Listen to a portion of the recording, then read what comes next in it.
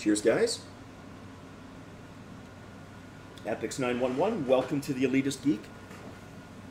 I want to release weekly news videos that kind of update and provide virtual reality news, sources, links, games.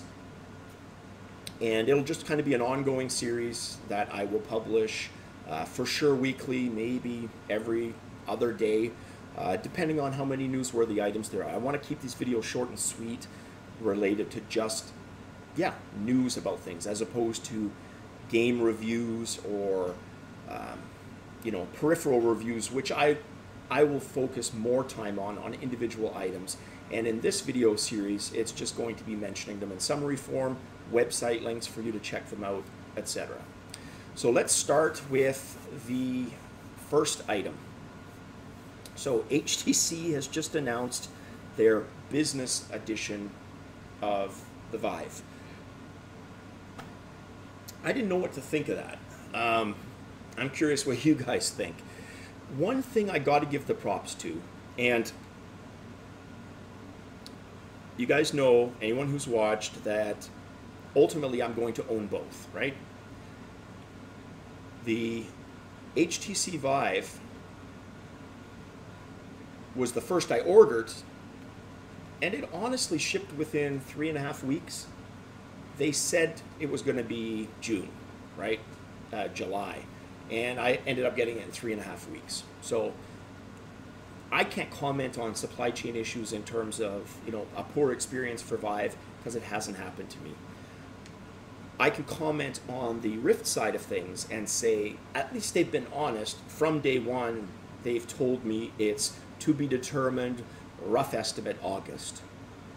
That's based on really the same order date within hours, days maybe, just a couple of days between my HTC Vive and the Rift. Now, back to HTC, and we're going to talk about the supply chain a little bit more specifically, but back to the business edition. HTC is launching this. It's going to be called Vive BE, so Vive Business Edition. It'll be software services that run alongside Steam VR. They don't replace it. They run alongside it. It's $1,200 US, which is about $400 more than the consumer edition. I don't think that's a crazy price point. You think about it, companies purchase things like projectors, right, for presentations all the time. And up until recently, projectors haven't been cheap. They've been multi-$1,000 units, right? So, and what I found funny, because I'm always talking about sweat and face cushions, and I had that peripheral video where I showed you guys where you can order leather and cotton ones. This comes with 4 face cushions. So what's going to be interesting about that is, honestly, I don't know about you guys, but I'm that sweaty coworker guy, like I can be, I can sweat profusely. I don't want to be wearing somebody else's, drenched foam thingy.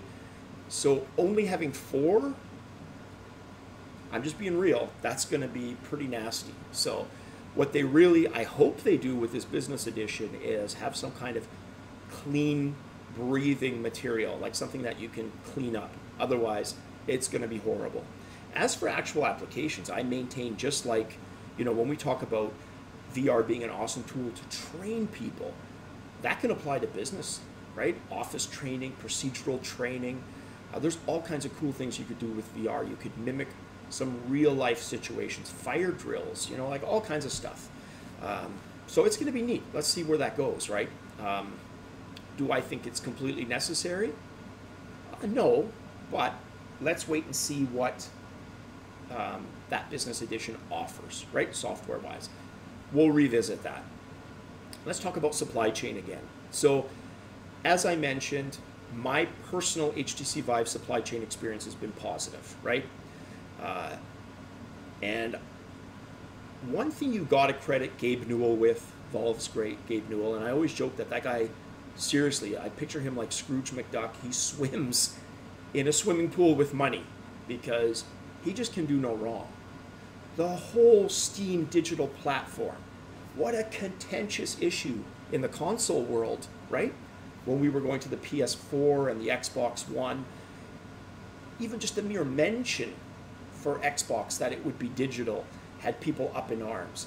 And yet here comes Gabe, here comes Steam, and just slowly kind of mass convert us willingly and unwillingly. Like, here we are, 2016, and the dominant publishing supply chain for PC games is Steam. Who would have thunk that, right? 10 years ago? I don't think anybody would have guessed that it would be this digital. And it's come with relatively little controversy, right?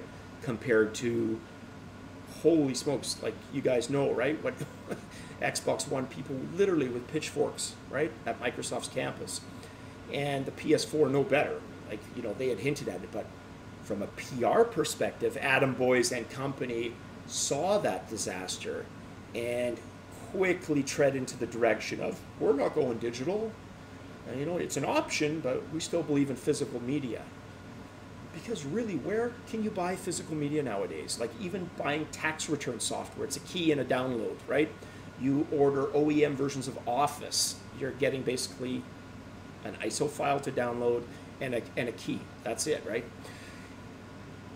The kicker for Vive is people have been reporting 72-hour ship windows, order to shipment. Now, that is from Road to VR website, so I don't know how accurate that is. I will definitely vet that a bit more, but they claim 72-hour ship times. Based again on my personal experience, I can kind of believe that because mine was quick, 3.5 weeks. And if they've accelerated their production even more, that's definitely doable, right? How about the Oculus Rift supply chain side of things? Well, positives there too. Some users are reporting units shipping up to a month earlier than anticipated. So people who were originally told June are getting their shipments in May. So that's definitely a positive. And I'm hopeful that my August date turns into a June date by the time the end of June rolls around, that I have a Rift in my possession. And I can start doing some reviews on it and talking about it. And then this last kind of news item that I wanted to mention is Sega joining the VR world. And I thought this was kind of cool because I, like probably some of you, kind of lamented the hardware demise of Sega.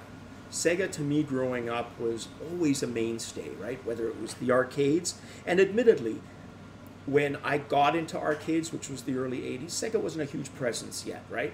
But make no mistake, by the time the 90s rolled around, or even the late 80s, it was hit after hit, right, on the arcade. Golden Axe series, you name it. Like, they just really started delivering, and arguably, they had the better consoles. You could go back and forth on that, right? I love them both equally, but I've always kind of had a soft spot for Sega. Fiascos of 32X and everything else aside, right? So what they want to do is they want to adopt the VR experience, and they're going to use Tokyo as a test bed, which I think is cool, because Tokyo is one of those cities, unlike North American cities, where arcade machines never really died. And that is super cool, because it's another thing I've lamented, is the demise of the arcade. It's why I built my own arcade cabinet. I miss, the social aspect and just the feeling of arcades. But I'm an older geezer, so that kind of goes with the turf, right? So anyways, it's the game that they're releasing, the experience is called Zero Latency. And here's the kicker. Yeah, of course it's zombies, because this is Sega, right? So this is going to definitely be zombie-based. But the kicker is they call their VR space warehouse scale, which I think is just cool. So instead of room VR, and up to 6 players via a backpack. So you carry a backpack with all the wires, so you don't have wires hanging around everywhere. So they're going to put PC, GPU, everything in your backpack. I don't know how heavy that's going to be. I can see, the skinnier nerds and geeks among us maybe having some trouble. Hopefully not, but the thought is pretty cool that 6 people can run around in a warehouse-sized VR experience, right? So definitely cool, definitely going to be following that. And that's it for this video, because I want to keep it to 10 minutes. As always, guys, cheers. Leave your comments below. Let me know if I missed any news items. Like I said, I'm going to try to bang these out a couple of times a week just to update people on stuff. The next edition is actually going to be in a couple of days, and we're going to talk about more games. So basically, a lot of the games that you guys have been telling me about, I want to kind of summarize and go over. All right, guys, as always, where's my beer stein? Cheers.